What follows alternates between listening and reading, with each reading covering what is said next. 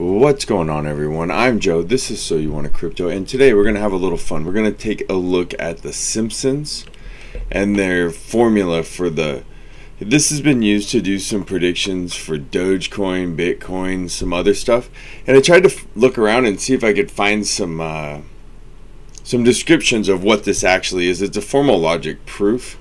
So today, being a mathematician and all, I'm going to explain this to you. We're going to go through each step of this and explain to you, is this a magic formula, or actually it's kind of just a little bit of a pun. So first off, if you like this, if you find value in this, subscribe, comment, and if you see any discrepancies, please let me know.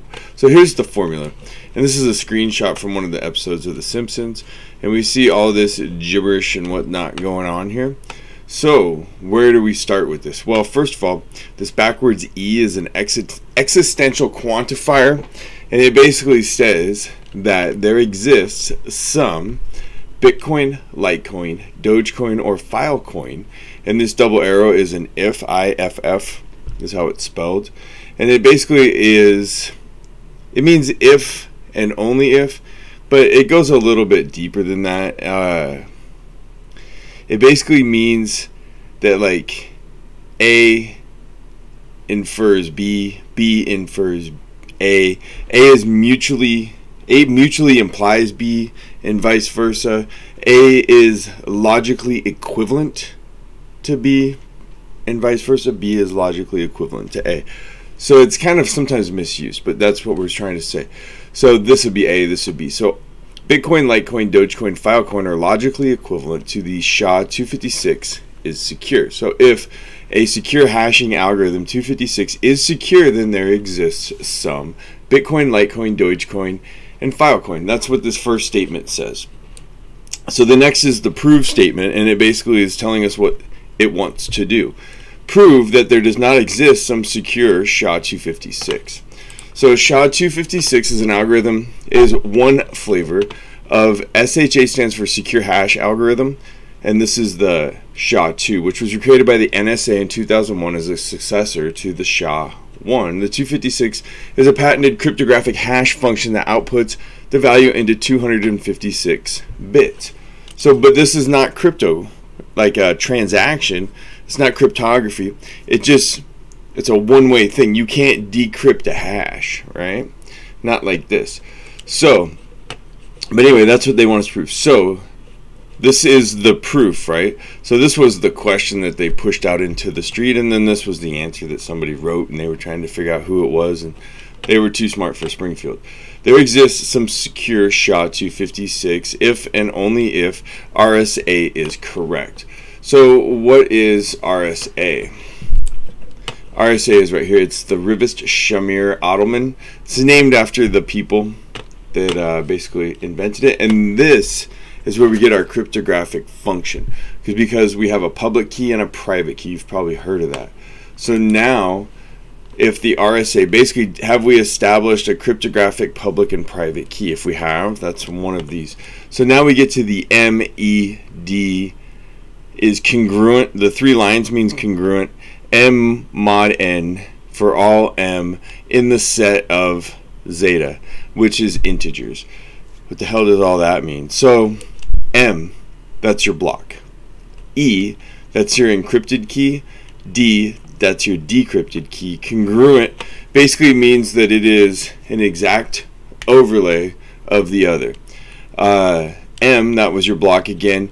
So mod, this is a type of modulus addition, and without really getting into too much math, it's basically a form of math where you use the remainder.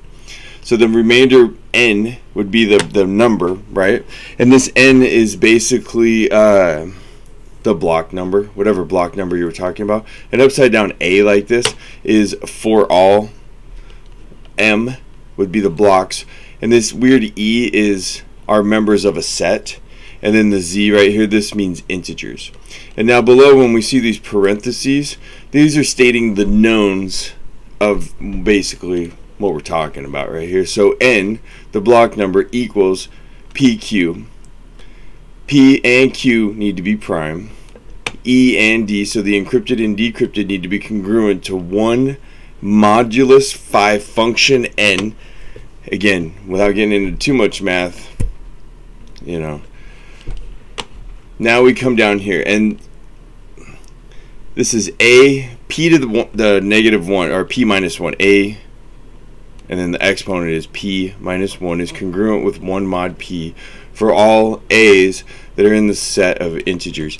And this right here is just a general statement that applies to basically all finite fields, which is common in proofs, right? You're trying to show and give all the reasons why this is true.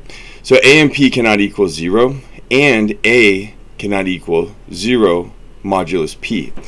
But, and then here's where they go with the disproof of a and p does equal 0, since in 2015 a and p went bankrupt.